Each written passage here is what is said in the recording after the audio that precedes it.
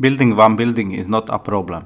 You can invest a whole day in modeling and texturing and you have a building. But what if you need 50 buildings? For example, for city block on an entire city. Wasting 50 days is not a good idea. When I decided to build a buildings asset pack, something that will be a long-term solution for buildings, I know I needed a plan first. I need something with which I can build different type of buildings in a few minutes. I need modular parts or kit bash. In this video, I will show you how I build and where to download the asset pack that contains 162 modular assets with which you can build any type of building in few minutes, as well as 50 ready to use buildings. Buildings are quite complex, but usually consist of ground floor, which consists of one entrance, windows or stores. The main part is usually repetitive, the facade and windows. On the roof we usually have details such as antennas, pipes, ventilation system or smaller buildings. Air conditioners, awnings, pipes, satellites, pillars, etc. serve to break up repetitive parts of the facade and create a lot of details. Also, I will need something inside the building because the glass is partly transparent. Now that I have prepared the categories, the more time-consuming task is to fill them with quality assets. I build the facades or windows first because they cover the biggest part of any building. I made 72 of them. I probably overdo it, but more is better to keep repetition to a minimum. This is what the process looks like. I import the image as plain and start modeling according to the details from the image. This process is described multiple times on my channel and in step-by-step tutorials you can find on Patreon. I mostly got the textures from Google Maps. With Photoshop I removed the bad parts and made the image more flat, mostly reducing highlights and avoiding shadows.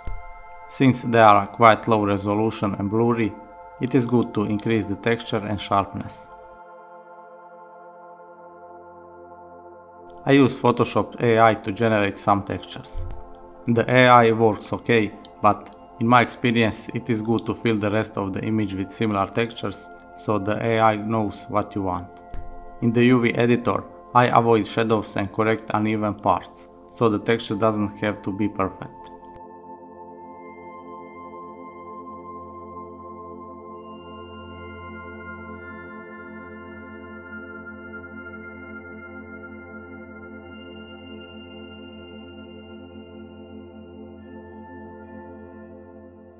For roughness I used concrete texture.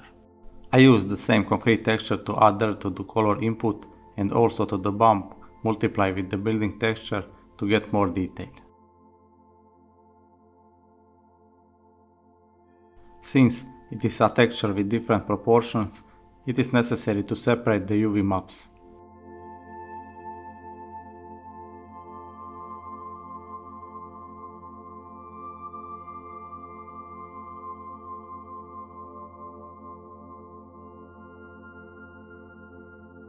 In addition to the main texture, almost each facade or windows has a glass part.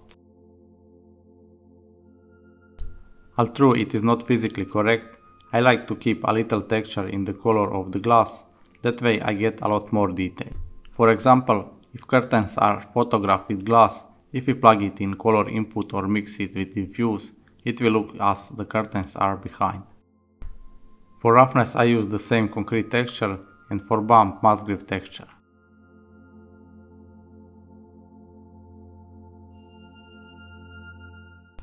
I repeated this 72 times, added an array modifier to each object, saved them in the asset browser, and we have facades ready for use.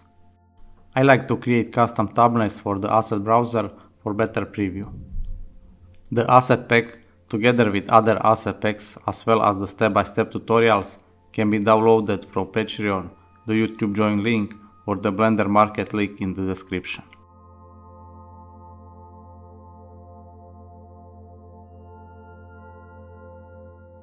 I created the ground assets in the same way. I just look for elements more suitable for ground floor, for example shops, entrances, low windows, etc. Pieces that go well on repeat are especially useful to fill empty space.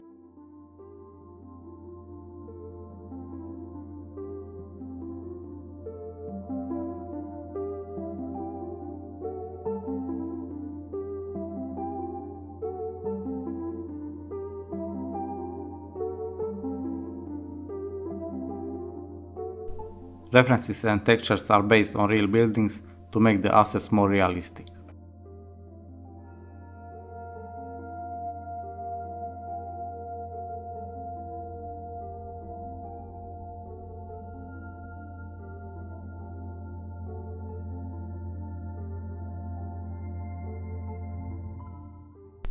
First I found the reference images, after that comes the more interesting but also time-consuming part with modeling and texturing.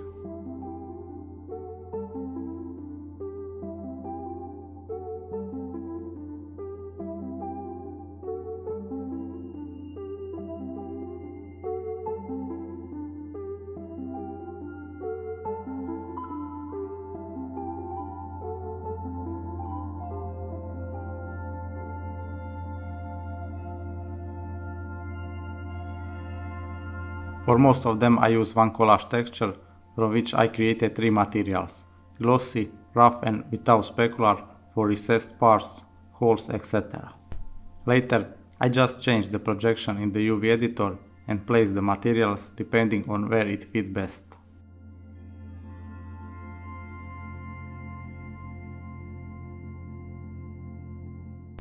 These are the models I created for the roof.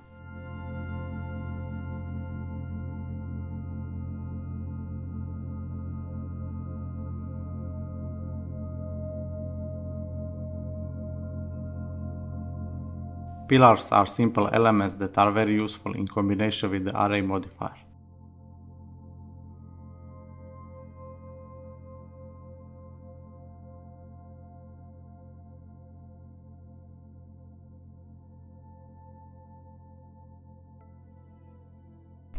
Pipes, air conditioners, fire escapes and awnings create a lot of details and break up the repetitive part of the facades.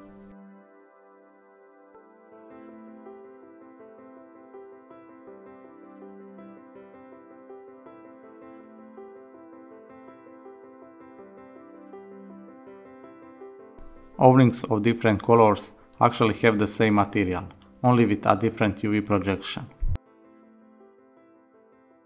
The texture of the fabric plug into a bump is great for getting wrinkles, and concrete is again there for dirt. When I modeled everything and started working on the buildings, something was still missing. All the buildings have glass, so you can see that they are empty inside. That's why I created this simple day-night shader. If placed on a cube inside a building, it looks good from a distance.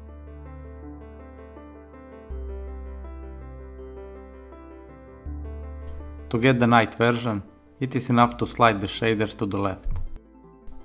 In addition to the day and night shader, I also created some other materials that are often useful in buildings such as concrete, plaster and bricks.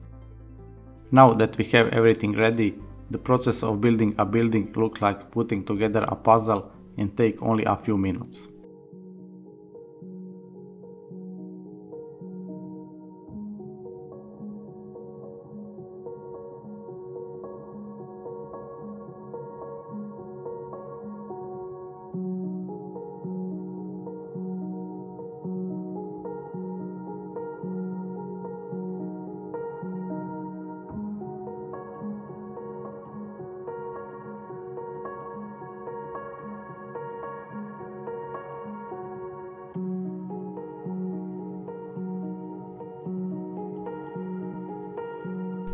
If you don't want to generate the best shape of each building individually, my recommendation is for free Blosm add-on.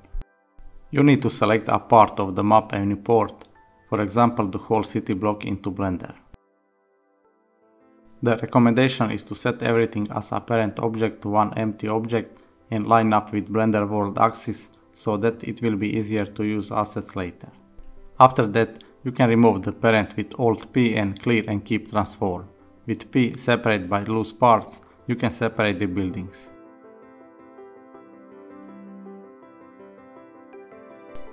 This is what the buildings I created looks like.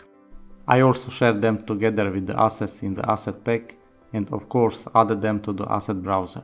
These buildings, although optimized, do not make sense to use them in the background. That's why I created additional 4 assets, low poly cities.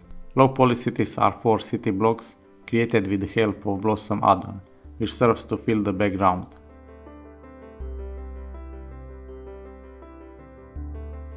In order to get the variation in the textures, I used 8 different facade textures and 1 for the roof. Textures of the facades are adaptable day and night, but look from a distance they emitted too much light.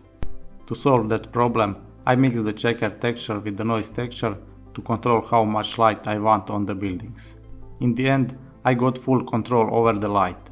I can set how much light I want, light intensity and day and night transition.